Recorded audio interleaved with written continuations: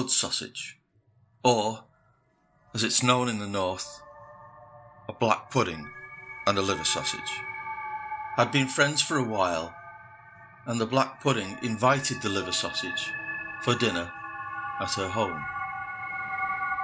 At the appointed time, the liver sausage cheerfully made her way to the black pudding's house.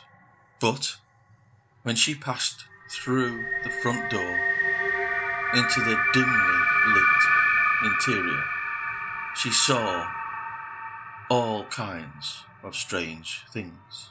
There were many floors with steps up and down, so it was easy to get lost. And on each of the steps she found some new strangeness. A broom and shovel were fighting with each other, and there was a sorrowful monkey with a big wound on his head. A small man danced in a doorway, elbows out as though tied behind his back. Candles guttered in their sticks, throwing shadows on the red walls of things not there, and more such things at each turn. The liver sausage was very frightened and unnerved by this.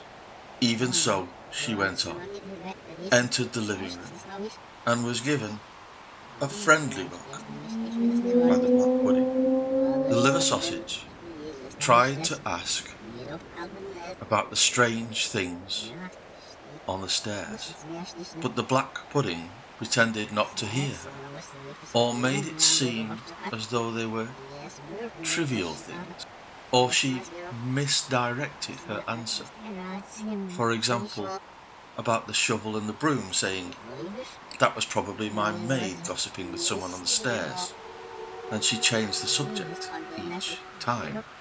Then the black pudding said she had to leave the liver sausage alone, to go into the kitchen and take care of the meal.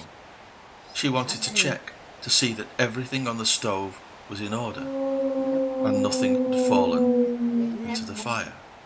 The liver sausage began walking back and forth in the room and kept wondering about the strange things until someone or something appeared. I don't know who it was, and said, "Be warned, liver sausage. You're in a bloody, murderous trap. You should get out of here, quickly, if you value your life." The liver sausage didn't need to think twice about this. She ran out of the door as fast as she could, up and down the stairs, past the dancing man, past the wounded monkey, and the still embattled broom and shovel, around all the strange occurrences, without allowing her gaze to linger.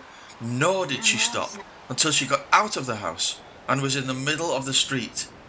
Then she looked around and saw the black pudding standing high up in the attic window with a long knife that was glinting as though freshly sharpened. The black pudding pointed it towards her and cried, "If I had caught you, I would have had you."